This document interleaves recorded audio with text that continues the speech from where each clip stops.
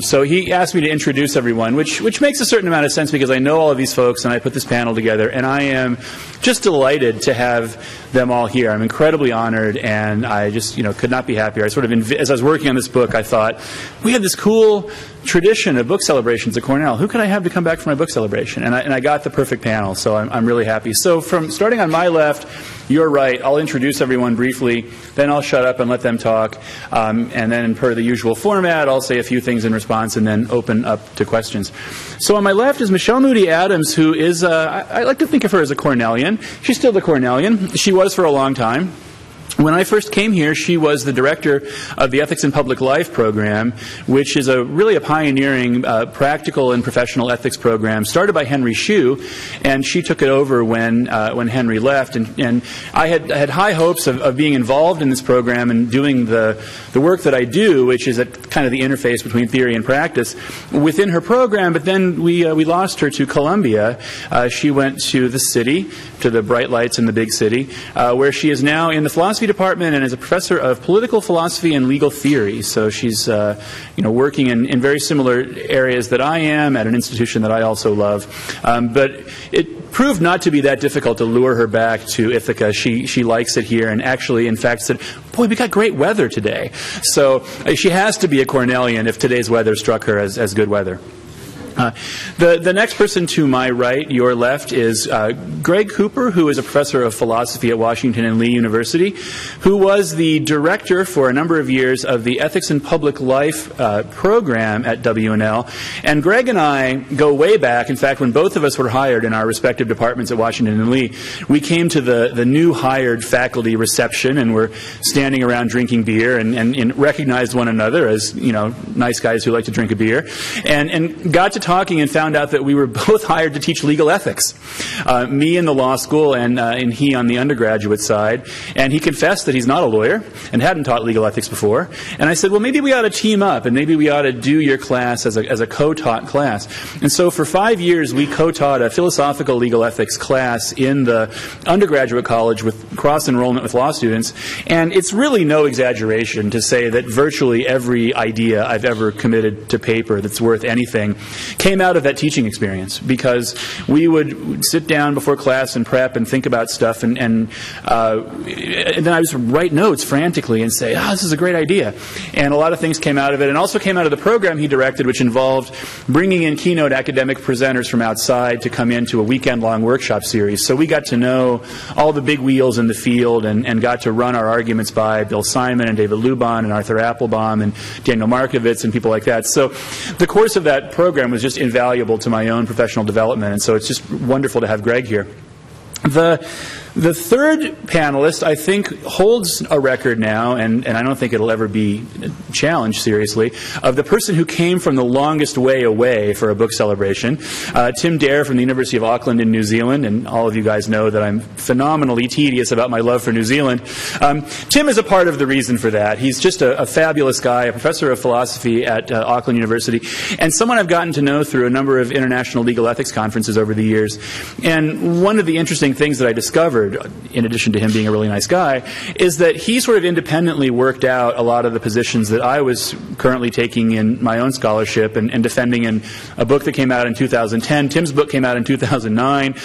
So we kind of proudly occupy what are we calling it now? The third wave now? Fourth wave of theoretical legal ethics scholarship. And coming from, different parts of the world, different backgrounds, and arriving at the same place, convinced us both that we just have to be right about this. Otherwise, what could the explanation be? So it's just a real honor to have Tim schlep all the way from the Antipodes to be part of this panel. So I will, the folks will present in the order that I've introduced them, and hopefully give you a sense for what this project is all about and some of their thoughts, and then I'll talk a little bit, and then we'll hear from you guys. Thank you. Oh, that's all right. Never mind on the order. We can manage that. Thank you very much for the opportunity of coming. Just as Brad is a New Zealander-phile, I turn out to be a kind of US-ophile, actually. I'm very fond of the US, something you don't admit quietly in New Zealand or very loudly in New Zealand, but it's very nice. And we're going to talk about roles a bit and ask Brad's hinted, I have lots of roles with respect to Brad. We're co-authors or co-editors. We're sort of protagonists in various academic debates, and also over the years we've become friends. So it's very, very nice to be able to have an opportunity to come and talk about the book. So Brad is one of the leading figures in what we can call the third wave in philosophical legal ethics. The first wave in the sort of late 70s, early 80s consisted of work by the likes of Richard Wasserstrom, David Lubin, version 1, we'll come back to some of the later versions in a moment, Gerald Postmer, and so on. And they were a group of philosophers and lawyers who began analysing professional ethical obligations from the perspective of philosophical ethics. And so prior to that, a lot of the work had been essentially the law of lawyering, and so it had been working out what the parameters of the law around professional ethics were. But this was really the first serious set of attempts to look at it from the point of view of philosophical ethics. And a theme in that work was a deep scepticism about the idea that you could defend a professional ethics which saw professional ethics as being distinct from ordinary morality or ordinary ethics. So the idea that there was something different about working out what a professional should do than there was about working out what any decent person trying to do the right thing was. And so that scepticism really flowed through that early work. The second wave, which included Bill Simon, Steve Pepper, Arthur Applebaum, came around the late 90s, and a good deal of that work is usefully understood as a response and elucidation of the first wave. And then the third wave, Brad, Daniel Markovits, David Luban, version 2, we're sort of up to about version 4 now, and maybe me, came in the first decades of the 2000s, and that third wave brought a much more explicit philosophical and jurisprudential grounding. So much more clearly saw legal ethics as a branch of applied ethics or jurisprudence. Now, Brad, of course, is uniquely well placed, or almost uniquely well placed to do that. He's a Jeremy Waldron student, and so he's very well placed to bring philosophical ethics and jurisprudence to bear on the topic. And that explains, of course, why this book, the Ethics in the Law, is a book in the Cambridge University Press Applied Ethics series. So it is, I think it's the first general introduction to philosophical legal ethics. There will be more, I'm sure, but they will be influenced by Brad's book, which is a groundbreaking project. It's the first person to try and do this. So what about the book? So I'm a philosopher and a lawyer, and so of course I'm going to grumble and identify some criticisms, but I don't want any mistake. I wouldn't want this mistaken for thinking that I don't think this is a very worthwhile book. It's a book I wish I'd written, sort of high praise. And I think Brad has made a very good fist of a difficult job. Now, one reason these jobs are difficult, writing books like this is difficult, is what I think of as the onion problem, and anyone who's taught complex subjects from scratch will be familiar with this problem. You want the students or your readers at the end of the day to understand how the onion holds together, but of course you can't do it all at once. You've got to do it layer by layer, and you can't really understand any of the layers until you understand them all. So what you're doing is necessarily beginning with a kind of superficial treatment of some of the outside layers. You've got to get the student started. You've got to get the reader started somewhere. Now, those of us who use introductory ethics texts in all sorts of areas, in medicine and business and so on, will be familiar with one not very satisfactory way of doing that, and that is the way which begins with a survey of moral theories. You go through consequentialism, you go through deontology, you go through virtue ethics, and then you write about the cases, and it's completely mysterious what the two bits of the work have to do with one another. And so I could name names, but anyone who's looked at these texts will be familiar with this vice where you don't quite understand what does the first bit have to do with the second bit. Now, Brad avoids that vice, and he's aware of it, and he's very careful. So this book divides roughly into two parts. The first parts, which I guess is about 2/3 of the book, something like that in terms of volume, is setting out the philosophical and legal and jurisprudential theory, and the second part is looking at a series of cases.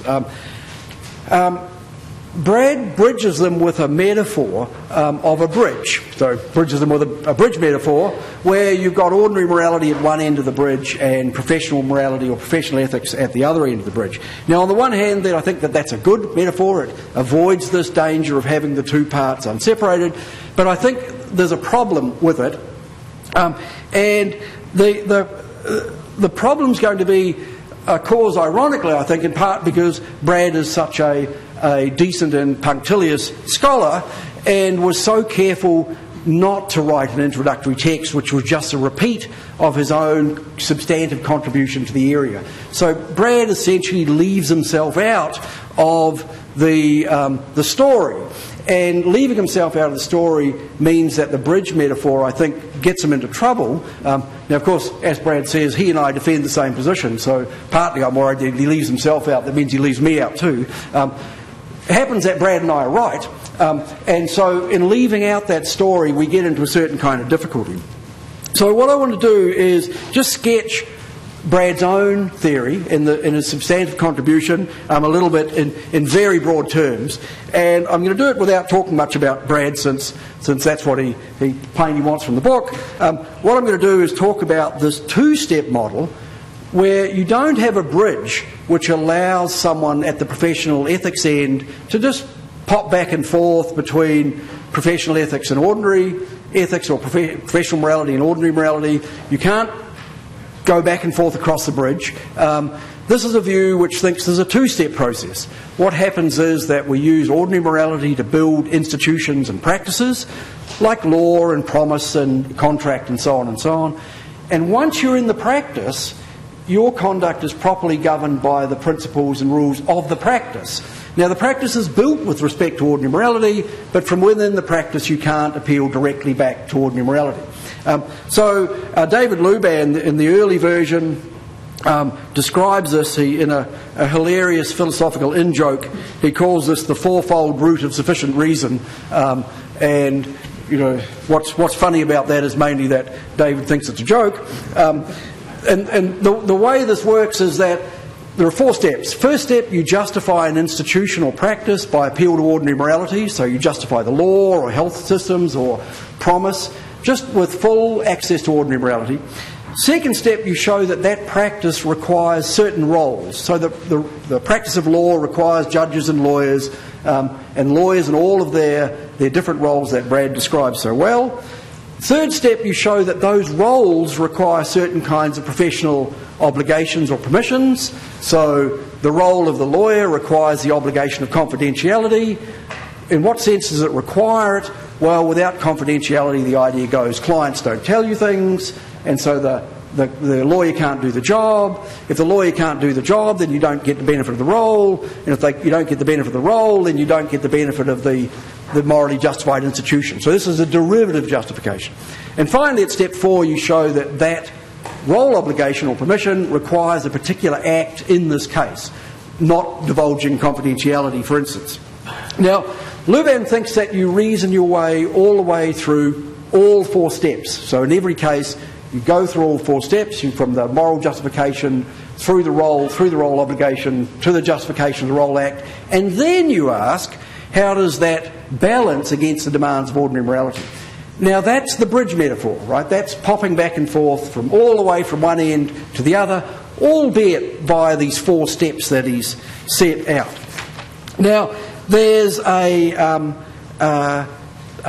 alternative view, and it's certainly mine, and I think perhaps it's Brad's. So the one interesting thing reading this book makes me wonder whether this is a difference between us, which says there's a line between steps 2 and 3.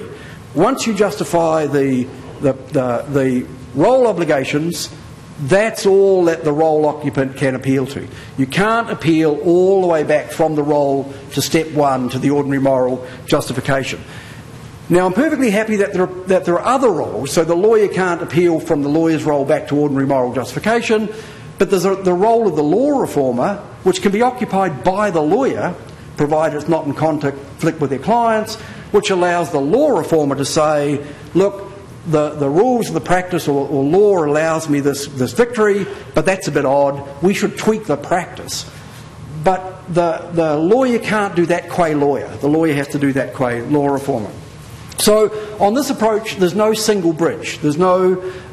It's a much more complicated story with more steps and less permeable roles. So once you're in the roles, you can't appeal out of them. So the idea is that there's no direct connection.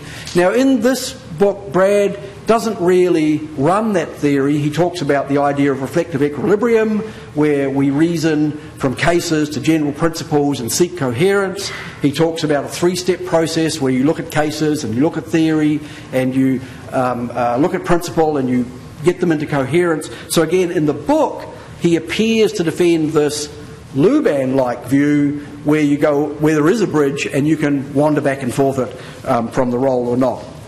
So I think that leaving that, what I call the clean break story, the idea that the lawyers' roles or professional roles in general are impermeable. Actually, I should say I think this is about all roles, actually. So I think our lives are made of roles and they're all a bit like this. Leaving out that impermeable story gets them into trouble. And so one example, I'll just give this example and then stop. He talks about criminal defence lawyers. Now, it's very common in the legal ethics literature to think that criminal defence lawyers are in a special case. They are allowed to do things which lawyers operating in contract or what have you are not.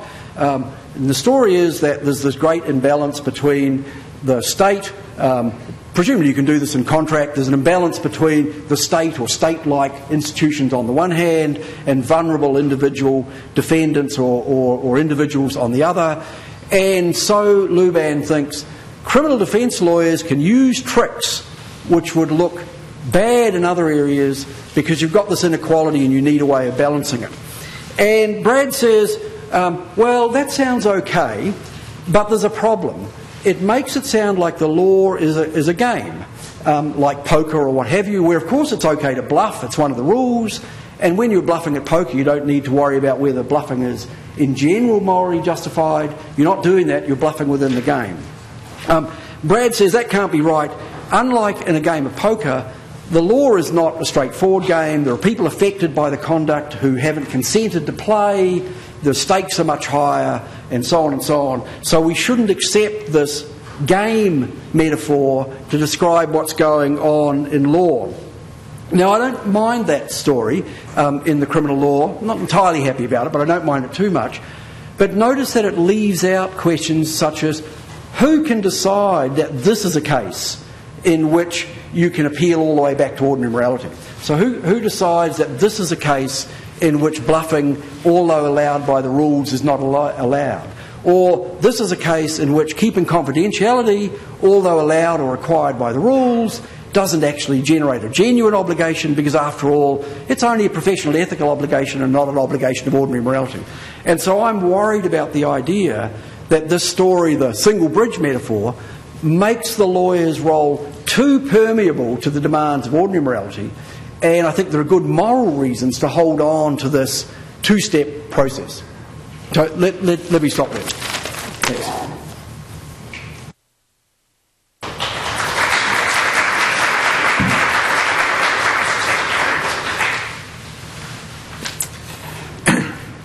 Thank you. Well, it's a great pleasure and a great honor to be here to celebrate with you and with Brad the publication of this book. As Brad pointed out, I've been teaching what has come to be known as philosophical legal ethics since about 2000 or so, for a long time. And as Tim pointed out, this is really the first actual textbook in that field. Prior to that, you always had to piece together readings from, and it's very interdisciplinary, right? So, when Brad and I were teaching it, we had, all sorts of books that, you might not expect to find in a course like this. Law and Disagreement by Jeremy Waldron, Innocence Lost by a philosopher named Christopher Gowans, a little book on ethics by Simon Blackburn, right? And so it's really nice to have a single volume that treats jurisprudential issues, ethical theory, political morality, all in the same volume.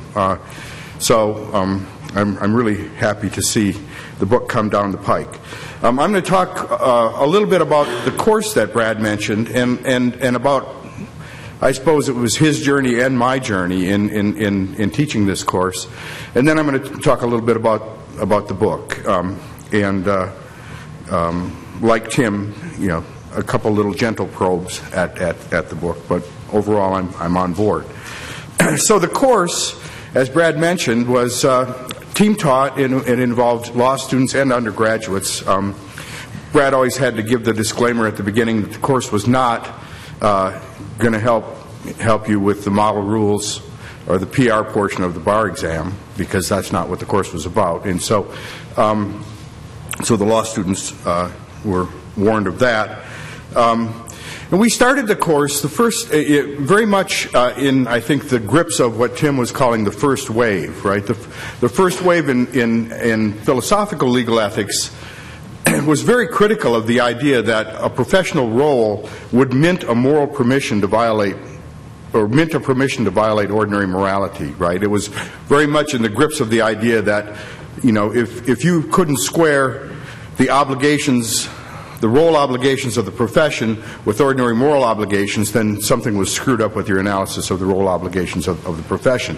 And the first, so each of these courses had a component near the end. We called it an Ethics Institute. And for the Ethics Institute, we would invite a visiting scholar, and this was almost invariably someone whose work we read during the course of the course. And we would invite a bunch of practitioners. These were very sharp lawyers, mostly lawyers, some judges, and we would ask each of them to bring an ethics case from their professional lives. And they would write up this ethics case. And then we would, together with the visiting scholar, we would spend a couple days in roundtable discussion of these cases. Sometimes the students would present cases as well, if it depended on how many professionals we had.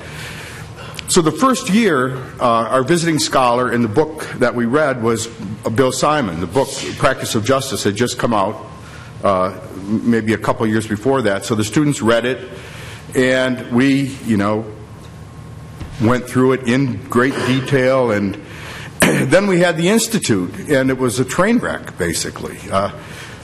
Simon was saying things that you ought to do as a lawyer, and the practitioners couldn't even recognize their profession in what he was saying, right? He was a lawyer needs to think like a judge, and all these, it was very much against the sort of adversarialism that the practitioners saw as the hallmark of their profession. And it was interesting. Bill did not, I thought sparks were going to fly, but Bill didn't really engage all that much. And we had one student who valiantly tried to defend Simon to the practitioners, and she was pretty much hung out or thrown under the bus. Maybe that's the right term. Anyhow, it was really interesting, and we had a series of these institutes. David Luban was a visitor. Arthur Applebaum was a visitor, and each of these visitors was someone that was, in some sense, representative of Tim's first wave of this view that, that the profession doesn't mint these permissions to violate ordinary morality. And in each case, there was just this dramatic incongruence between the academic views and the views of the practitioners. It was really interesting. And I think it's fair to say that for both of us, each one of these episodes sort of eroded our commitment to the first wave a little bit. And Brad's book and the literature in general talks about the standard conception of legal ethics. Well, the standard conception is this view that, that it really is an adversarial profession, and it really does mint permissions to violate ordinary morality, right? It's this idea that the lawyer's obligation is to, zealously pursue the client's interest to the bounds of the law. That's the sort of motto of the standard conception. And I think it's fair to say that that conception got a little bit rehabilitated each sort of iteration of these institutes. And just a quick example of that rehabilitation, one of the people that we had, maybe third or fourth year, was a guy named Stephen Lubet, who wrote a book called Nothing But the Truth. I forget the subtitle, but it was something like how lawyers are obligated to tell the truth, only the truth, but not the whole truth, right? And so we were all sort of gunned up and ready for Lubet when we'd gone through his book in class, and what he was saying is, you know, lawyers are liars, and you know, and there's just no way around it. And well, he showed up, and he's a very good. I think he teaches trial law tactics, and he's very good at it. And he blew through every roadblock we had set up. I mean, it was no, you know, pinning anything on him. But the interesting thing is, if you look at Brad's book, the new book, there is a complete sort of Stephen Lubet line in there about lawyers and storytelling that back in the day we would have sort of been shocked to hear come out of either one of our mouths, but now here it is in the book. So that's, you know, and if you want, you know, as Tim pointed out, Brad was very careful not to put too much of his own view in this book, perhaps too careful. But if you want to see, you know, the real journey, look at his other book. But let me talk now about this book. A couple things, several things that I think I already mentioned, you know, interdisciplinarity and the importance of having, of being able to incorporate political philosophy and jurisprudence in particular in a course on philosophical legal ethics. And one of the things that this book does a really nice job of is it does that, right? It incorporates these ideas. It also, I think, does a really valuable job in recognizing different legal roles, right? So a lot of the early discussion in philosophical legal ethics was really about lawyers in the context of litigation, or at least under the shadow of litigation.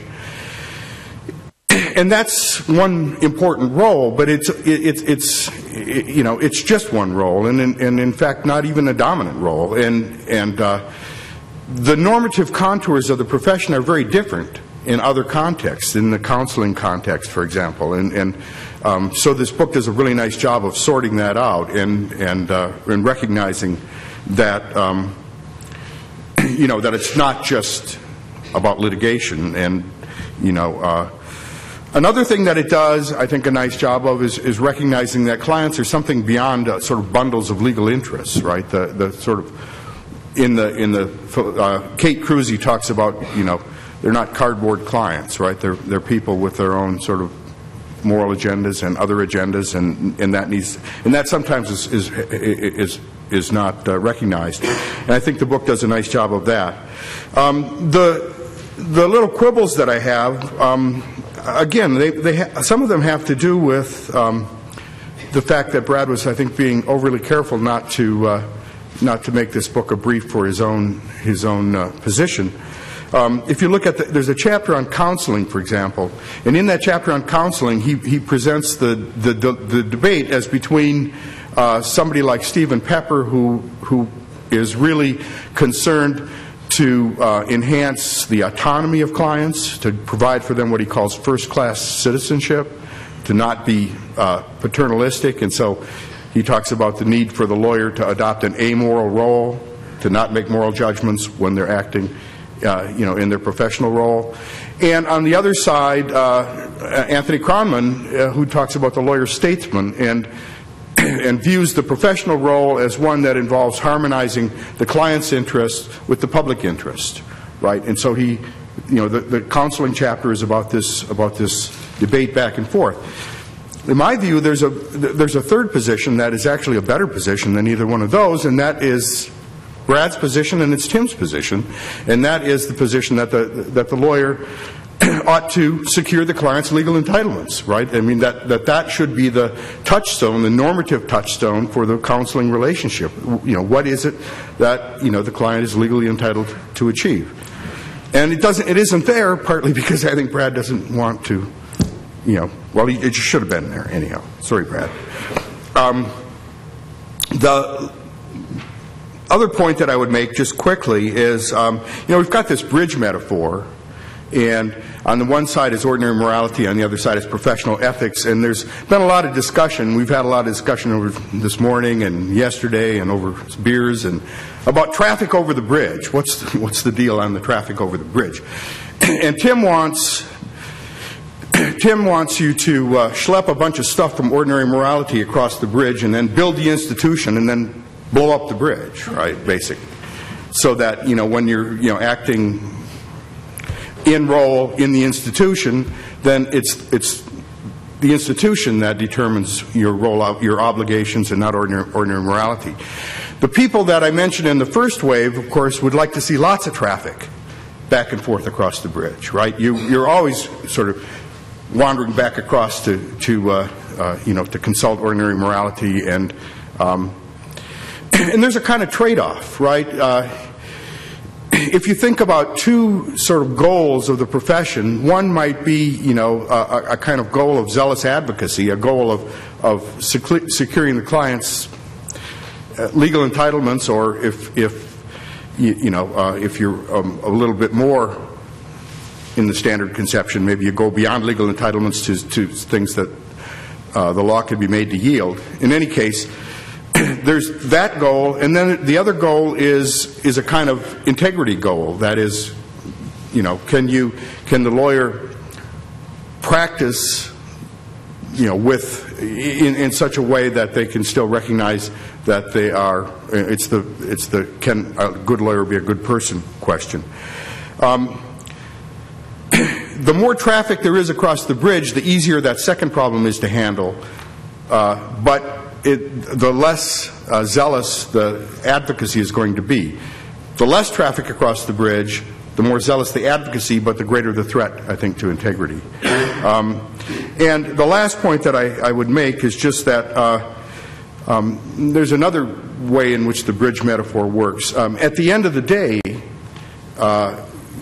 you really have to wander back across the bridge, right? I mean, when you punch out, you go back across the bridge and join the world of ordinary morality, and so it can't blow up the bridge. But one of the things that happens is if you've had to do things while you're engaged in your professional activities that are at odds with your ordinary moral activities, then you encounter what Christopher Gowans calls moral remainders. And I think that that's another part that Brad does a nice job with in his other book, and I think could have been in this book as well. But overall, it's great to have, finally, a text for philosophical legal ethics. Thank you.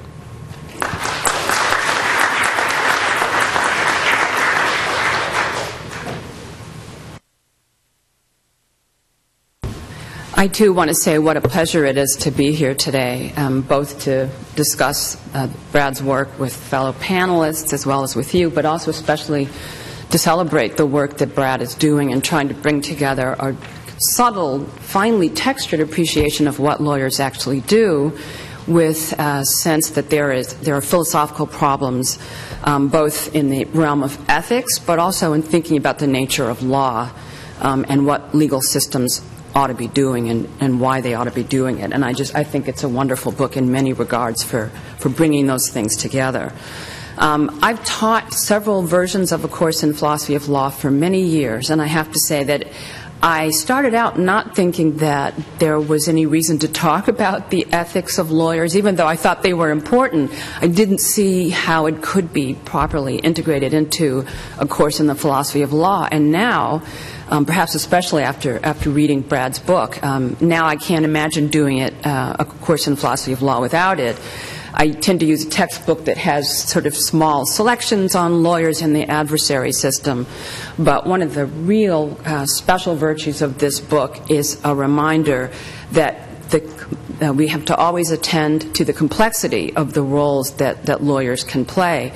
And I think this book is really wonderful for the way in which it nicely sort of articulates the quite varied functions that lawyers can play. It's one thing to try to put the criminal defense lawyer very much at the center of at least the popular conception of the law, but the civil litigator is doing something very different. The prosecutor is doing something very different. The person who works as a corporate lawyer and is counseling corporate clients who have interests that are not always the same as the public interest is doing something very different. On this issue of the complexity of the roles, I think students will really benefit, students who are either thinking about the law or at least thinking about engaging with it as philosophers, to understand just how complex each one of these roles is. I think especially the role of the prosecutor in this moment in our culture in which, as a function of some of the sadder features of our criminal justice system, in which the grand jury system has come under a certain kind of scrutiny, and we've come to look at the role of the prosecutor as something we're mostly critical of, to remember just how hard it is to be a prosecutor, and to understand the many different constituencies that the prosecutor is asked to take into account, which I think Brad is really wonderful in doing this. I found myself thinking while I was reading this that a prosecutor is the legal equivalent of a department chair, where everybody wants everything. The prosecutor really doesn't have, complete authority to make the decisions. There is a chain of command. And trying to think about the ethical dimensions of such a role in a way that doesn't just reduce it to why didn't this outcome of this grand jury case work the way it did, or why isn't this defendant actually going to end up standing trial.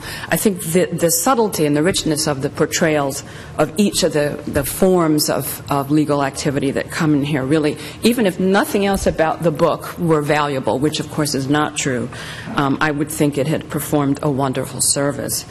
I would also add that I was grateful as a philosopher, not trained as a lawyer, but who thinks a lot about the law and the activity of lawyers, to be pushed to think that a model of legal practice that I had kind of taken for granted as the right one, and that's Kroneman's model, has its drawbacks in many regards. The kind of lawyer-statesman model who's supposed to always have a bit of an eye on the public interest. Maybe there is a sense in which we're asking the wrong things of the ordinary lawyer who has a certain set of professional demands, and maybe competent advice is a perfectly good thing for a lawyer to be delivering. I still think there is a role for the lawyer-statesman. I don't even think that the notion of a statesman has to be construed in a way that means you have to have held office, but you have to see yourself as a lawyer as having a privileged role in society. So I think there can be good grounds for that Kroneman model. But this book does a wonderful job of reminding us of some of the shortcomings and some of the excessive demands we would be making on lawyers to hold them to that standard. But I actually want to go most importantly to the issue of the relationship between law and morality, because we had a wonderful conversation this morning about this bridge metaphor, and both speakers before me have talked about it. And over the time of reading the book, I found myself wondering if Brad really wants to be committed to the bridge metaphor, the sense of something you cross over into another world once you become a professional lawyer, and you hope that the background shaping of the institutions in which you practice is informed by moral values in the right way, but then your job is mostly to try and secure all the things that your client is legally entitled to. And I'm not sure that Brad actually believes that.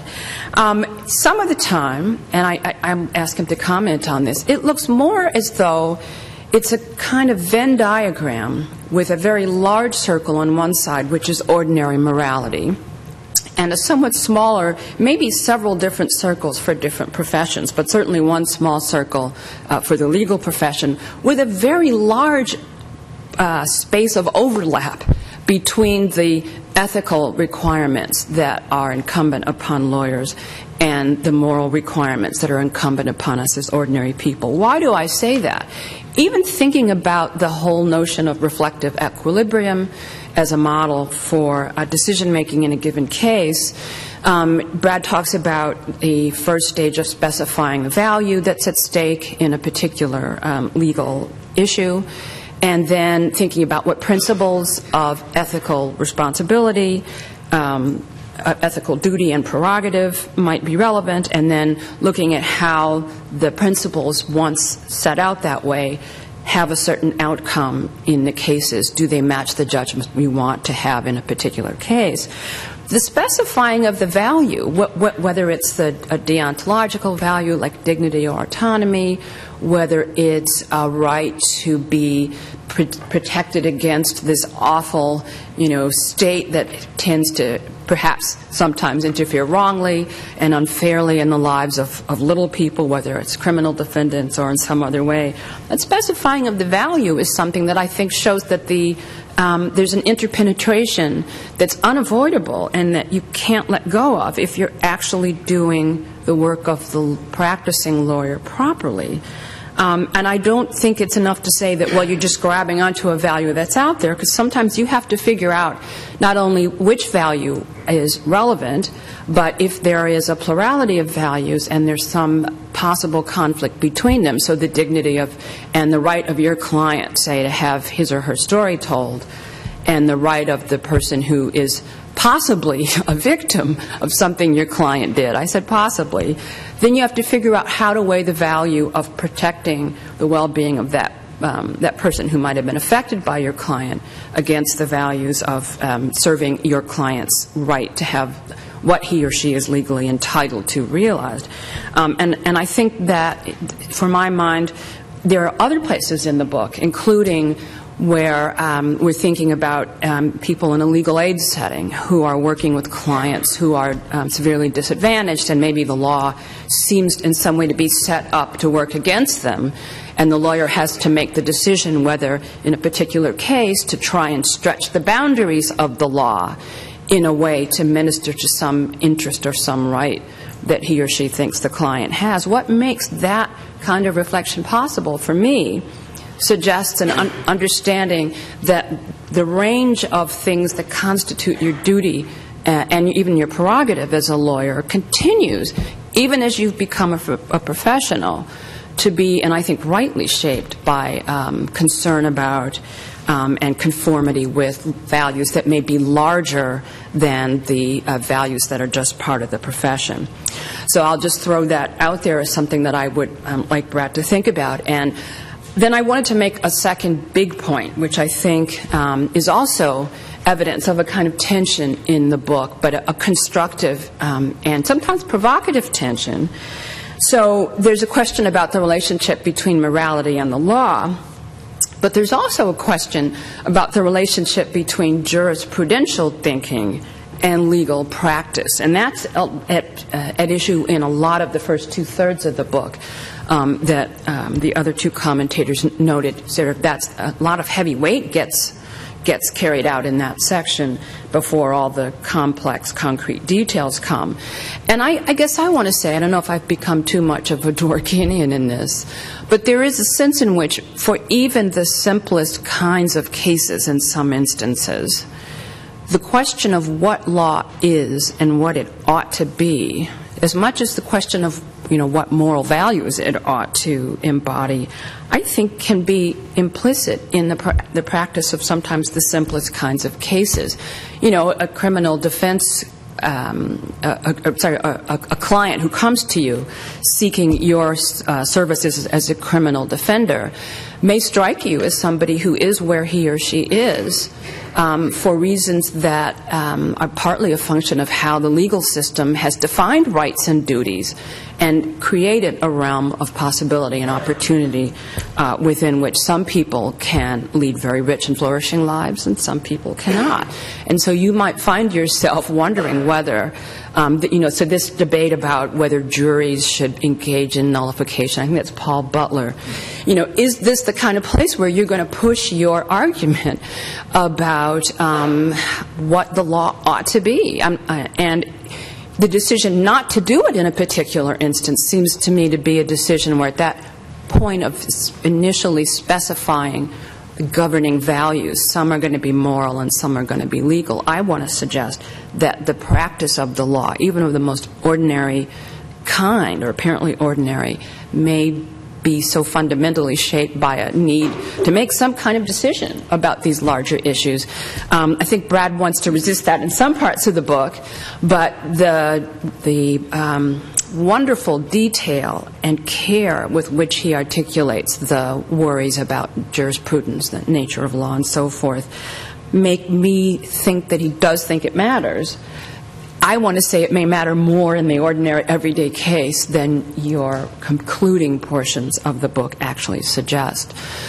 But I want to say, on balance, overall, I am so thrilled to have a book like this available for people who teach philosophical ethics, who teach philosophy of law, who want to train their students, even those who aren't going to go on to be lawyers, to understand more fully the challenges of the legal profession and the challenges of being engaged in that profession, and also trying to be a human being who wants to be able to look at yourself in the mirror at the end of the day. Brad, thank you so much for this.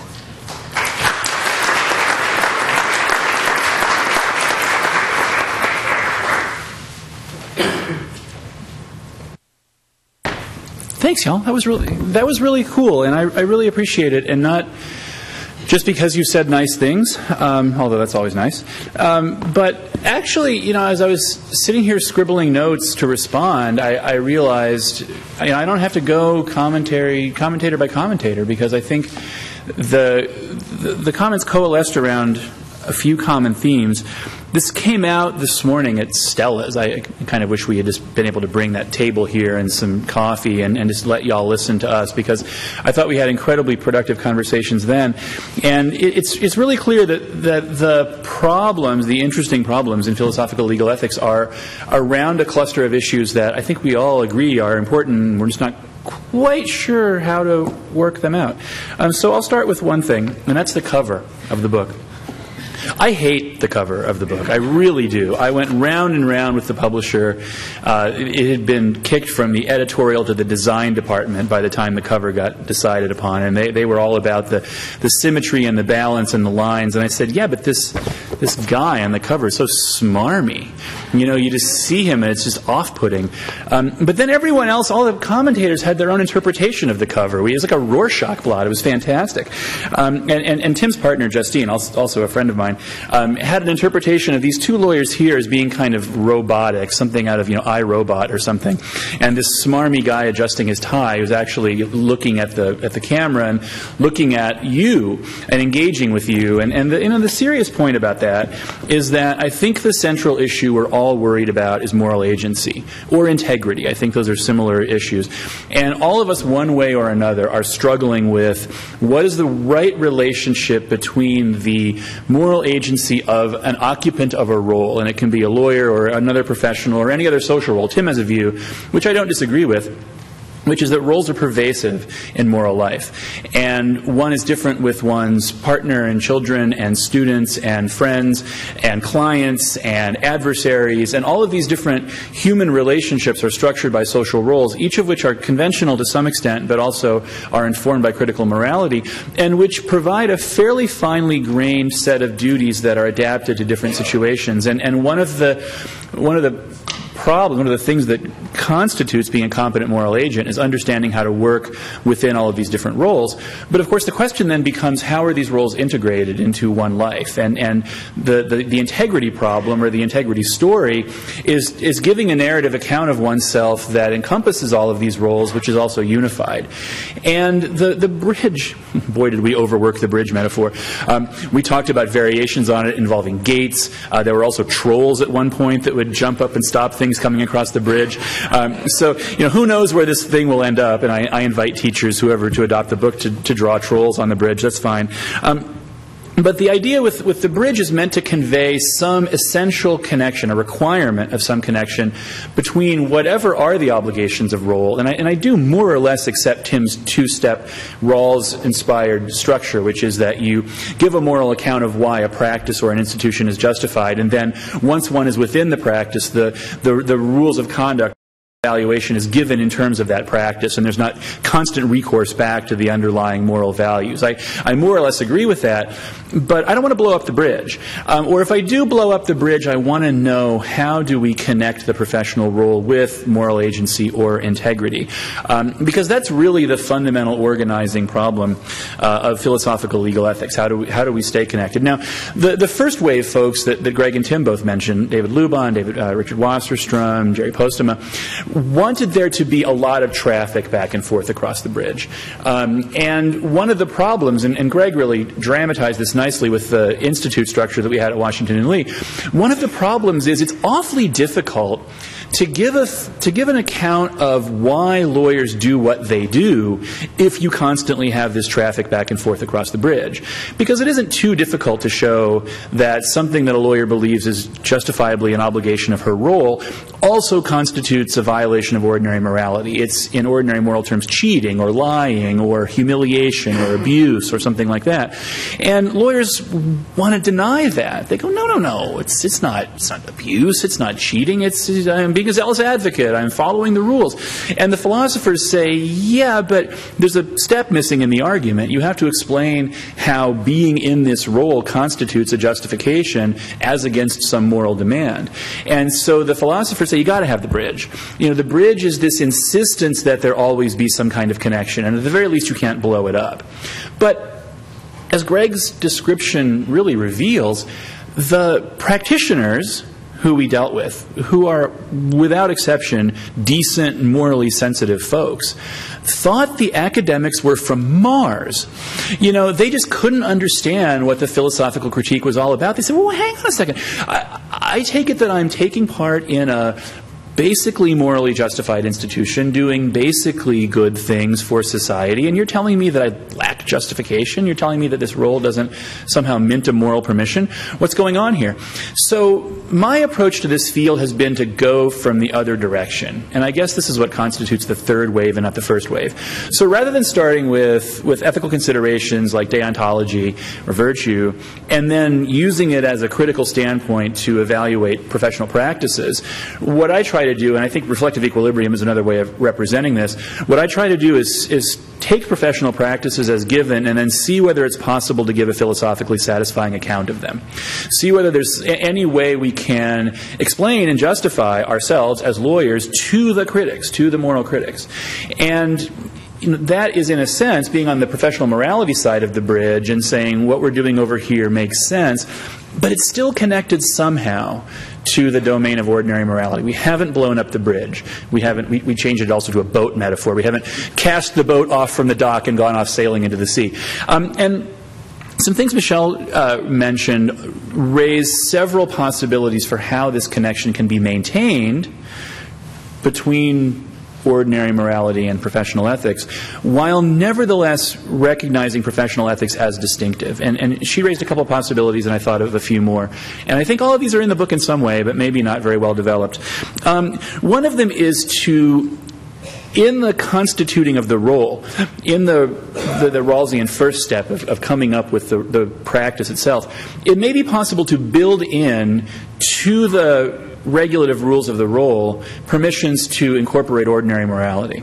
So we see this clearly in the very interesting, I think, example of prosecutors, where the prosecutor's role very explicitly directs the prosecutor to rely on conceptions of the public interest in deciding what to do. Now, I see friends of mine who are criminal defense lawyers in the audience sneering at prosecutors, and I understand this power may be abused, but at least in theory, the role itself and its specific role obligations build in a permission, in fact even maybe a duty, to incorporate ordinary morality.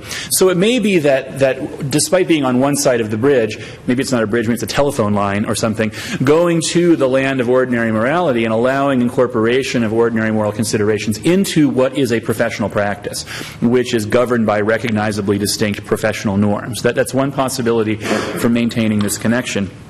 Another, and I talked about this more in my other book, Lawyers and Fidelity to Law, but I talk about it here too, is to maintain some kind of opt-out rights on an analogy with civil disobedience or conscientious objection, which allow lawyers to opt out of the professional role and act directly on the basis of ordinary moral considerations. So this is, a lot of two-way traffic back and forth across the bridge.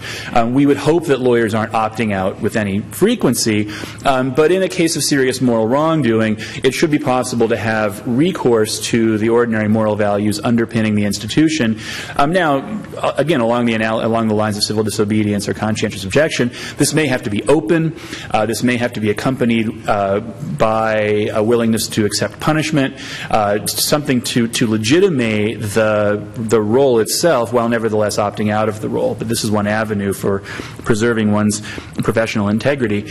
And the third possibility was suggested at Stella's by Michelle and then alluded to here. I thought she just did a fabulous job at Stella's of defending this.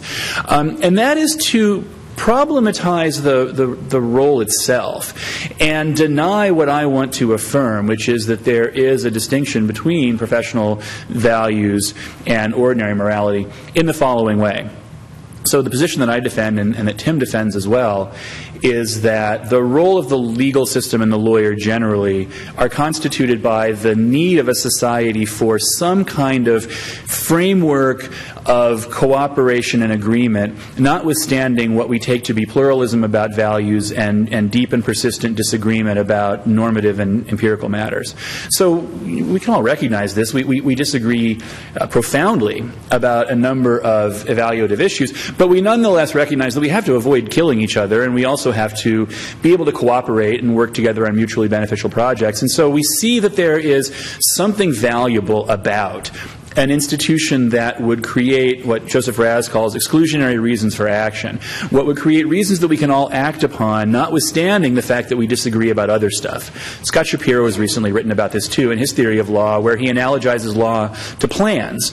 We're all kind of at odds about what to do. We don't know what we're going to do today. Let's make a plan, right? Let's figure out what we're going to do, and then the plan stands in for the reasons that we had prior to the plan. Law works in a similar way. It stands in for the things that we disagree about, and it allows us to cooperate. Well, if that's to work, then there has to be an institution of professional advisors and advocates that allow clients to understand what rights have been allocated to them by the law, what I call their legal entitlements, and who are permitted to counsel clients about what those are and to advocate for them if someone wants to interfere with them in some way.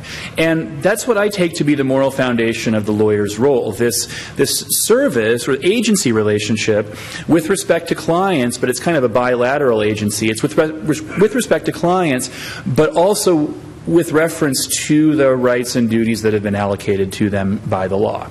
So as long as lawyers are acting within the law to help their clients in realizing their genuine legal entitlements, they aren't abusing this in any way, they're morally justified. Well, Michelle comes along and says, whoa, hang on. This picture is way too neat, way too pat.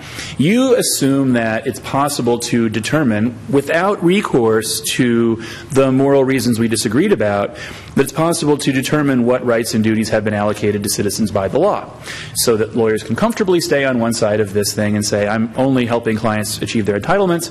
I don't have to worry about ordinary morality. Michelle says, blah, blah, blah, blah. But if the law is more complicated than this, and she mentions Dworkin, but if ascertaining what the content of law is necessarily requires engagement with what the law ought to be, then lawyers can never bootstrap themselves out of ordinary morality by purporting to advise only within the bounds of the law. And so here you have a very tight connection. The bridge kind of collapses, but it collapses, interestingly enough, not at the level of kind of ethics, but at the level of jurisprudence. And so I just want to end by acknowledging something very important that Michelle said, and I hope I can keep doing more work in this area that's more in my own voice and not just as a textbook. And that is, I'm glad that what came out of the book is a sense that in order to attend to what lawyers ought to do, one ought to attend to jurisprudence, and conversely, when doing jurisprudence, one necessarily has to engage with the legal profession as an institution. I think these two disciplines have existed in just vast isolation from one another. I'm familiar with the jurisprudence literature. I write in the legal ethics literature, and there's just very little overlap. I've got one foot in both lands. I am the bridge. But there doesn't appear to be much bridging going on, and one of the things that I've tried to do in my work is to bring these two things closer together and to say, if you care about the philosophy of law, you're going to be asking questions about lawyers and what lawyers are allowed to do and permitted to do. And if you care about lawyers, you can't avoid engaging with the nature of law. You have to talk about Hart and Fuller and Dworkin and Finnis and all this good stuff, because otherwise you're begging all sorts of interesting questions. When you say that what lawyers can do is obtain their clients' legal entitlements or zealous advocacy within the bounds of the law, as lawyers like to say, there's always this question, okay, what is the law? How do we know? And what is the relationship between law and morality? That's just the classic question of jurisprudence, right? Hart-Fuller debate and everything else.